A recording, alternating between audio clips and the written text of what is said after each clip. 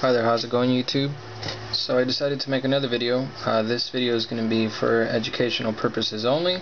If you happen to have your Epic 4G Touch, you have probably noticed that there's a lot of bloatware from Sprint. So when you first get your phone, obviously you're going to notice when you power it on, you're going to have this Sprint Zone update thing here. Okay.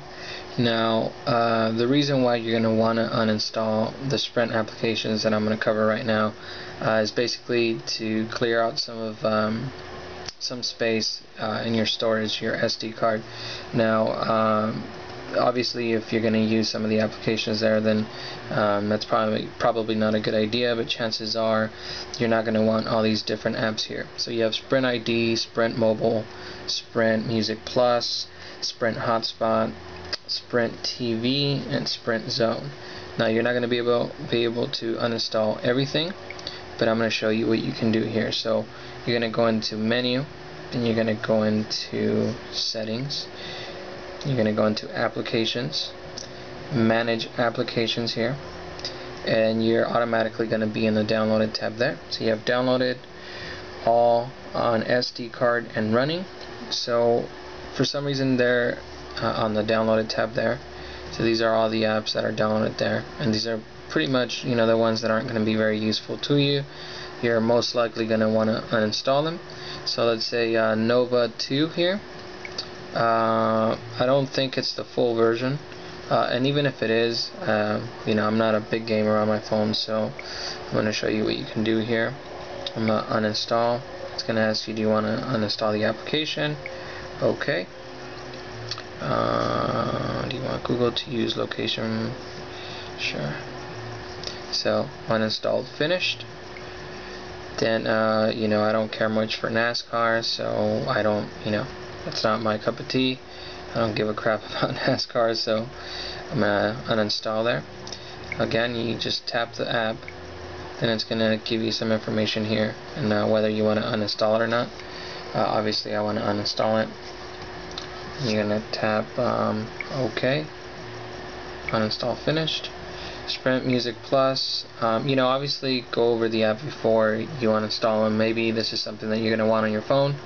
I don't really care much for this, so I'm going to uninstall. OK. Sprint Radio, that's another thing that I'm not going to use, personally, me, so I'm going to uninstall it. OK. Sprint TV and Movies, again, I can't, you know, go and check it out before you uninstall it. I know this because I've been with Sprint for so long, and I've had a bunch of different smartphones. So Sprint TV and Movies, no thanks, uninstall. Okay.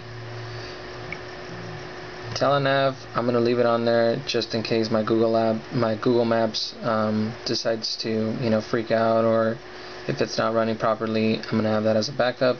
And tutorial on widgets I don't really care for, so I'm going to uninstall. Okay, and that's pretty much the way to uninstall bloatware on your Epic 4G Touch.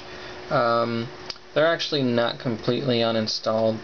They are actually buried deep within the operating system, but at least you're not going to have them there visually, and they're not going to be completely there.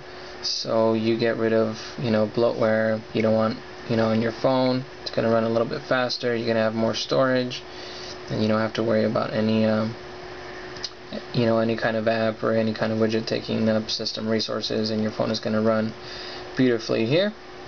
So if you don't want any bloatware, do what I just did. You're going to go into Menu, Settings, Applications, Manage Applications, and it's going to be in the Downloaded tab there, and you uninstall whatever you don't want to use and whatever you don't want to have on your phone, and you're good to go. So hopefully this was helpful, and you know, hopefully you're able to do it, and your phone can run faster and better and smoother. So thanks for watching. If you have any questions, any comments, anything that I might have missed, feel free to leave it in the comment section below, and I'll talk to you later.